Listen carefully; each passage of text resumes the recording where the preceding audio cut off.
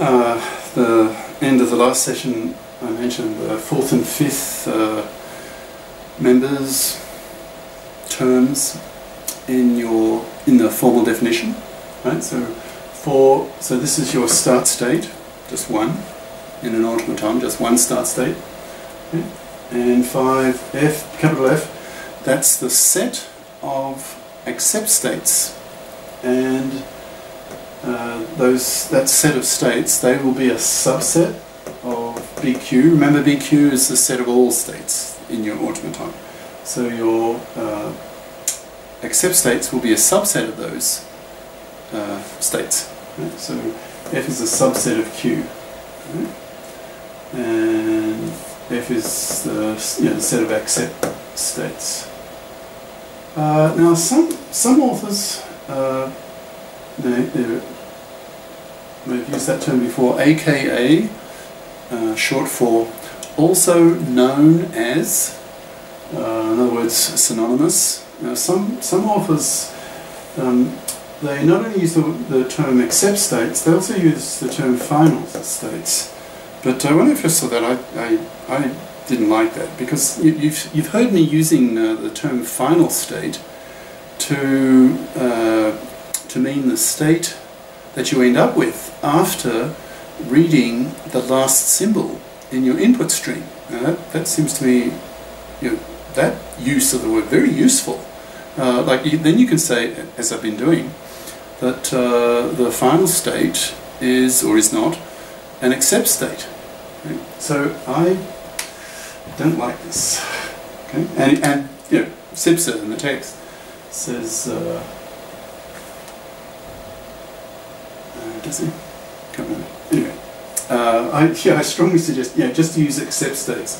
Don't use final states to mean an accept state, because the word final state is so useful. Because you can refer to it as the last state resulting from having read the last symbol in your input stream. And then if the final state is equal to, is one of the of F, if you like, if the final state is an accept state, then your string has been accepted by the automaton. Right? Okay. Now I made this point a bit before, but now we can do it in a bit more detail, because now we have the specific, the formal definition as a 5 tuple in terms of Q, capital sigma, delta, Q naught, and capital F. Right? We have this 5 tuple that describes, specifies, defines. It's a formal definition.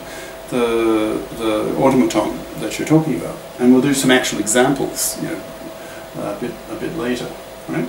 Now, once you have that precision, because the formal definition is quite precise, you can now answer certain ambiguous questions. Like, for example, can you have 0 accept states? Is that possible? Well, let F be. Now it's a subset of Q. Now one subset of Q is the empty set, right? This. So if F is that, the empty set, then there are no accept states. Now if you think about what that means that all strings get rejected, right? Because that means no string going in will ever be accepted, because the final state is always not an accept state, because there aren't any accept states. There are 0 of them. Okay? So it answers that question. Yes, you can have an automaton with 0 accept states, because given the definition, we could make F be the empty set. Right? That's possible. So therefore it's allowed by the precision of the definition of your 5 tuple, the formal definition. And the other question we were asking was for a given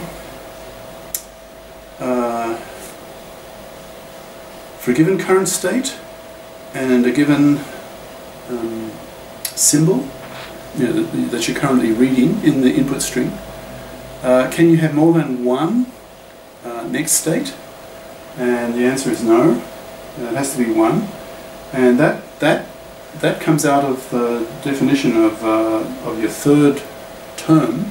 So from your transition function.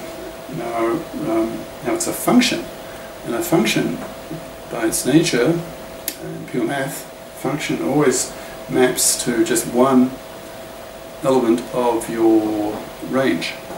One element of the range, and hence that answers your question. So there's only one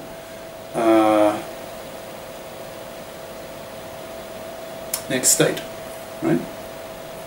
So because delta colon, I can read it out. Capital Q cross, X, capital sigma arrow Q. That's a function.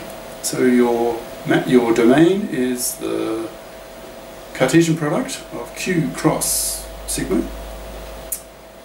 So that maps ordered pairs into one element of Q.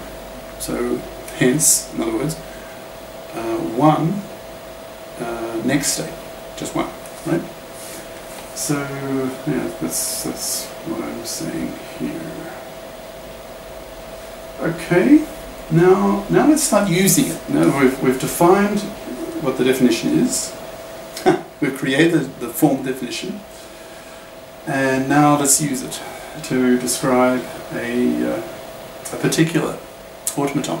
In fact, we can describe in formal terms now with our 5-tuple the M1 that we've been using so far. So I've written out the state diagram again. Remember, state is short for state transition diagram, so it's because it's more than just about states, it's also about the transitions. So state transition diagram, that's a mouthful, so just for short, usually just talk about a state diagram. Here it is again. So this is M1 again.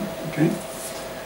So let's describe M1 using our formal definition with the 5-tuple. Okay. So here it is. Here's M1 written now as a 5-tuple with the formal definition. So Q sigma delta Q. Oh, that's interesting. Oh, okay. So yeah, our Q naught. Remember in the formal definition, the Q naught was represented the start state, just one state. Well, in our case for M1, Q naught is Q1. Right? Remember in our automaton M1 we have 3 states, and the start state is Q1. So the start state goes here. So your Q naught, that was the generic start state, if you like, becomes Q1. So that's why it's Q1 here.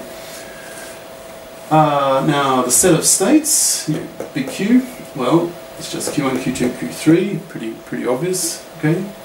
Now sigma, remember capital sigma. Remember what that is? That's your alphabet, right? And what's an alphabet? It's the set of allowed symbols that can appear in your input string.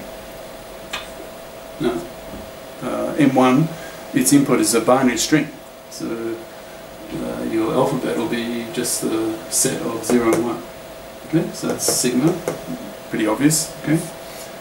Now here.